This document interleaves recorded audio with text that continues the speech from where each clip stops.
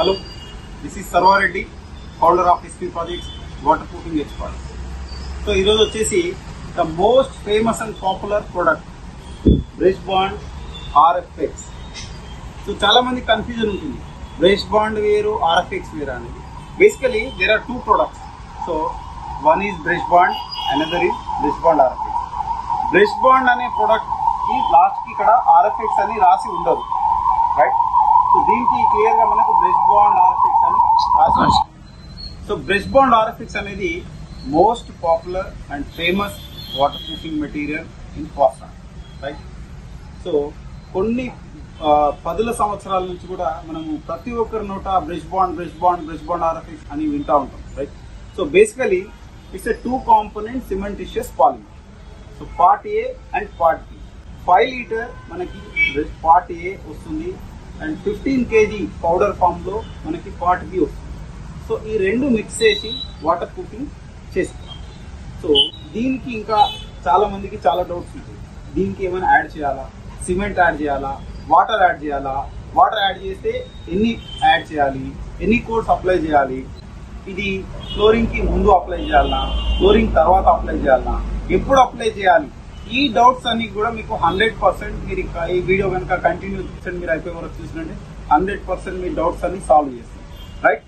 So ఇది వచ్చేసి మనం ఎక్కడెక్కడ వాడుకోవచ్చు ఈ ప్రోడక్ట్.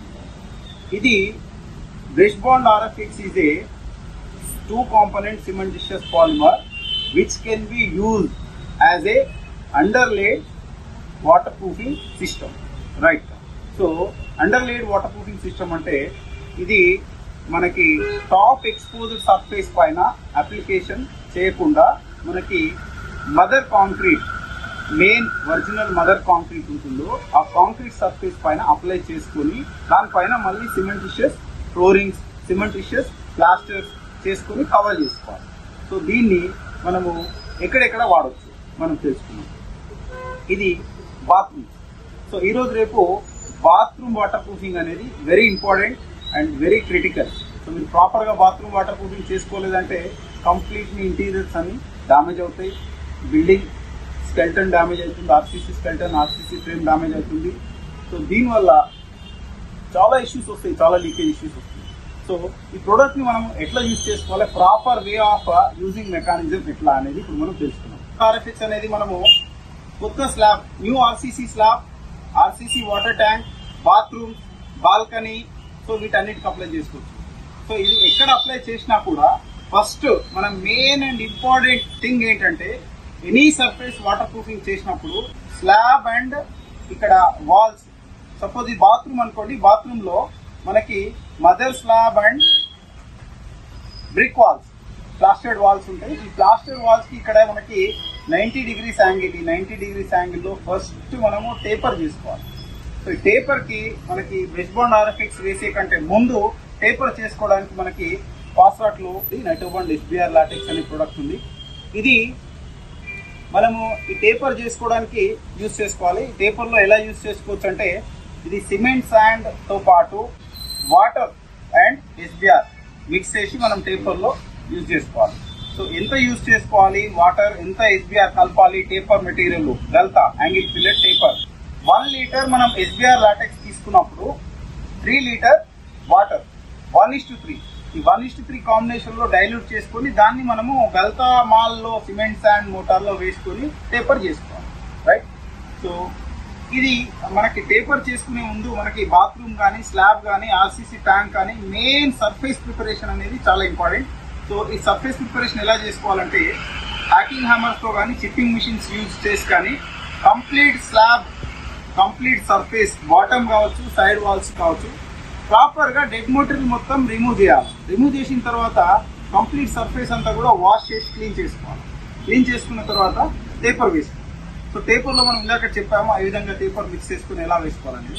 టేపర్ ఎందుకు వేసుకోవాలంటే 90 degrees యాంగిల్ లో మనకి it's a week joint, it's a different surface, it's a RCC and it's a masonry brick wall. So రెండు డిఫరెంట్ మెటీరియల్ ఎక్కడైతే జాయింట్ అవుతుందో అక్కడ మనకి ఈ Brushbond RFX కోటింగ్ వేసినా కూడా ఇక్కడ క్రాక్ అయ్యే పాసిబిలిటీస్ ఉంటాయి. సో ఈ క్రాక్ పాసిబిలిటీస్ అవాయిడ్ చేయడానికి మనకి టేపర్ వేస్తాం. టేపర్ వేసిన తర్వాత ఈ టేపర్ మీద నుంచి మనకి వాటర్ ప్రూఫ్ కోటింగ్ అనేది సైడ్ వాల్ కి కంటిన్యూ అవుతుంది. సో వచ్చే మూమెంట్ ఎక్కడైతే 2 డిఫరెంట్ సర్ఫేస్ లో వచ్చే జాయింట్ మూమెంట్స్ ఏవైతే ఉంటాయో ఆ మూమెంట్స్ మనకి టేపర్ తీసుకుంటుంది. సో టేపర్ తీసుకొని ఇక్కడ మనకు క్రాక్ రాకుండా కాపాడుతుంది. సో టేపర్ పై నుంచి మనం వాటర్ ప్రూఫ్ కోటింగ్ వేసుకోవాలి. సపోజ్ ఎగ్జాంపుల్ మనం బాత్రూమ్ వాటర్ ప్రూఫింగ్ చేసుకునేటప్పుడు టేపర్ వేసుకున్న తర్వాత మనం వాటర్ ప్రూఫ్ కోటింగ్ అనేది మదర్ స్లాబ్ నుంచి వాల్ పైకి కంటిన్యూ అవుతుంది. ఓకే, సో ఈ వేలో మీరు వాటర్ ప్రూఫింగ్ చేసుకున్నట్లయితే మీకు ఇక్కడ క్రాక్ వచ్చే ఛాన్స్ ఉండదు. టేపర్ దగ్గర 90 degrees యాంగిల్లో మనకి క్రాక్ వచ్చే అవకాశం ఉండదు, రైట్? సో టేపర్ ప్రొసీజర్ మనకి అయిపోయింది. Next step, third step, water proof coating. Okay, so మనం ఈ బ్రష్ బాండ్ RFX ని మనం ఏ విధంగా మిక్స్ చేసుకోవాలి, అప్లై చేసే ముందు సర్ఫేస్ ఏ విధంగా ఉండాలి అనేది నేను చెప్తాను. సో ఇది ఒక బకెట్ తీసుకోండి. నార్మల్ గా మనకి any bucket, any paint bucket or any 20 litre container తీసుకొని దాంట్లో ఈ 5 లీటర్ క్యాన్ మొత్తం లిక్విడ్ అంతా కూడా పోసేయండి. సో 5 లీటర్ లిక్విడ్ పోసిన తర్వాత దీనికి ఒక 2 లీటర్ వాటర్ యాడ్ చేసుకోండి మాక్సిమం. అంటే టెంపరేచర్ ని బట్టి మనకు టెంపరేచర్ కూల్ గా ఉంటే 2 లీటర్స్ సరిపోతుంది. ఒకవేళ temperature extreme heat, extreme summer లో చేస్తున్నారు వర్క్ అంటే 2.5 లీటర్ వరకు వాటర్ యాడ్ చేసుకోవచ్చు. సో ముందుగానే బకెట్ లో ఈ క్యాన్ లిక్విడ్ పోసేసిన తర్వాత దానికి 2 or 2.5 లీటర్ వాటర్ యాడ్ చేసుకొని తర్వాత ఈ పౌడర్ మిక్స్ చేసుకోవాలి.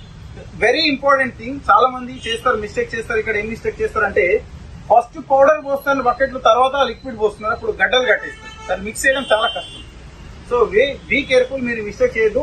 సో మనకి బకెట్ లో 5 లీటర్ లిక్విడ్ తో పాటు మనం 2 or 2.5 లీటర్ వాటర్ యాడ్ చేసిన తర్వాత ఈ పౌడర్ ని స్లోగా ప్యాడల్ మిక్సర్ ఉంటే కనుక ప్యాడల్ మిక్సర్ తీసుకోండి.